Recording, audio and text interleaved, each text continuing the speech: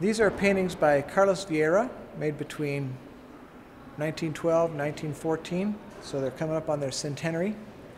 There were 6 paintings like this made for the Pacific Exposition, the World's Fair of 1915.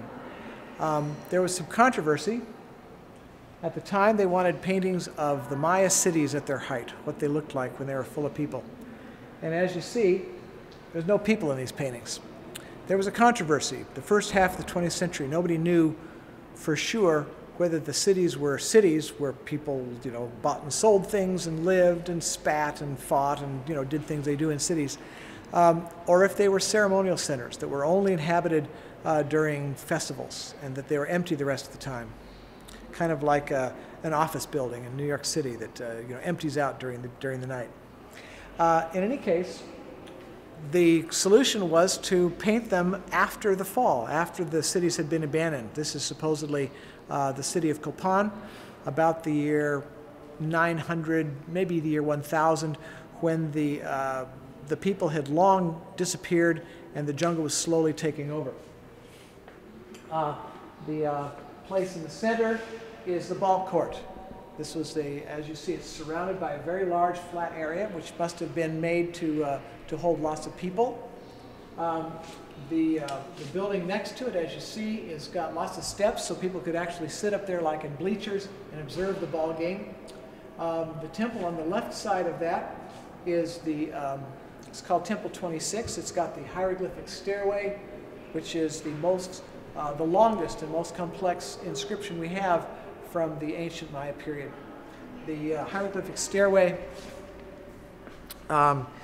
was unfortunately jumbled up. When they built the stairs, they built them on soft earth and rubble, so that over the centuries the stairs slumped down, the stones got all mixed up, and only the bottom 14 steps are in order.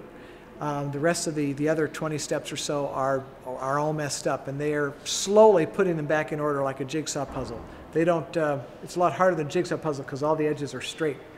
However, you can see that there are many tall stone monuments. These are called stelae, and Copan has so many stelae. We found, we used to name them for letters of the alphabet, Stela A, Stela B. If you look to the left here, the one on the far left in the square is Stela D. The one next to it is Stela, I think, C, B, and A. In the background are G, F, and E, and H, and so forth. The ones over by the ball court are Stela M and N, and then they ran out of letters. They got to Stela Z, and they had to start numbering them. Stela 1, Stela 2, and they're now up to Stela 63. So there's 63 plus 26 stone monuments worthy of being called a stela found just at Copan, almost 100 in total. And the high buildings in the background are called the Acropolis of Copan. The Acropolis, of course, literally means high city. It's buildings built very, very high to get close to God, or the gods. And the city itself, as you see, is very complex.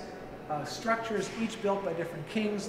The history of Copan covers 400 years, easily, from the first major kings to the fall around 800 or 850. This is the main plaza. There are, in fact, monuments way up in the hills in the background. There were outlying villages. There were suburbs. It was a huge city. It was a very, very important city. It's the southernmost city of the Maya lowlands. It's in what is now northern Honduras, just over the border from Guatemala. And in fact, Copan, which probably had, population between 20,000 and 50,000 people, maybe more,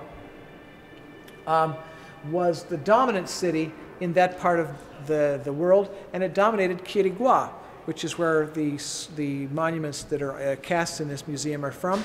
And we have over here a painting of Quirigua.